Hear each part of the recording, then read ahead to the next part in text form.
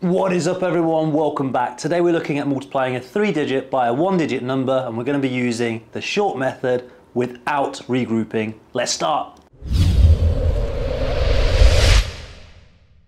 Okay, we're going to look at these two questions. I've got a green and a red chili challenge, one slightly harder than the other. But before we can do that, let's have a look at our steps of success and the things that we need to follow in order to get the right answer. First step is we're going to create our place value columns and make sure we put our labels on the top. That's going to become very important. Make sure we don't put the things in the wrong place. Then we're going to start with our smallest value. I'll explain more about that in a minute. And then we're going to multiply our numbers one by one, working our way up the place value chart. So how are we going to lay out our question? Well, we talked about setting up our place value chart and putting our labels. So we're going to use a 1, a 10, and 100 for this question because we have a 1, 10 and 100 in 433. Now I'm ready to put my numbers in place. Now I'm going to have 433 on the top and my 2 on the bottom row, but in the correct column, which in this case is a 1. Put my equals line and I'm ready to begin. Let's just tidy that up. Here we go. So where to begin? Well, I'm going to look at my smallest value and I'm going to look at this second row. So I'm looking at this 2. And what I want to do is multiply it by the smallest value in the top number, which in this case would be the 3, and then work my way up, multiply it by the other 3, and then finally multiply it by the 4. So let's do that in order then. So 2 multiplied by 3 leaves me with 6 ones. So I put my 6 in the answer row in the ones column. Now I'm multiplying 2 by 3. But it's not a 3, it's 30 because it's in the tens column. So my answer needs to go in the tens column too. So 2 times 3 is 6, but it's not a 3, it's a 30. So 2 times 30 is 60, and I can represent that by putting a 6 in the tens column. And finally 2 times 4, but remember it's a 400, so 2 times 4 is 8, or 800, represented with an 8 in the hundreds column. Simple.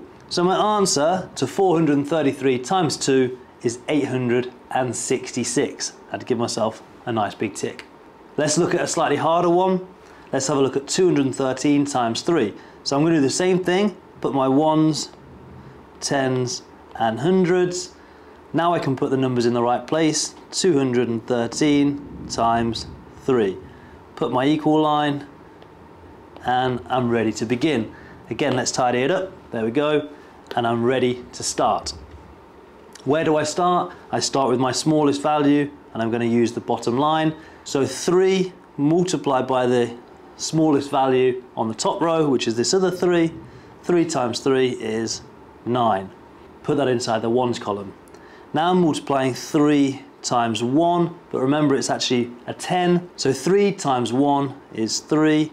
And by putting it in the tens column, it makes it that 30. Now lastly, I can do 3 times 2, and 3 times 2 is 6. But remember, it's actually 3 times 200, and I can get the answer 600 by putting my 6 in the hundreds column. So my answer to 313 times 3 is 639. Give myself a tick.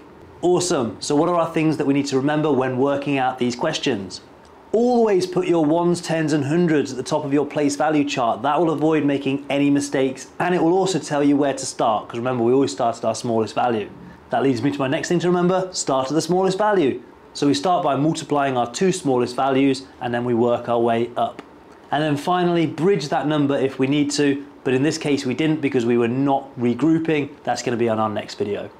Okay, so at this point I've got 3 questions for you here on the screen. I'd like you to press pause on the video, have a go at answering these 3 questions, and then when you've done, put the answers in the comments section and I'm going to mark every one. And there we have it guys, that is how to multiply a 3-digit by a 1-digit number without regrouping.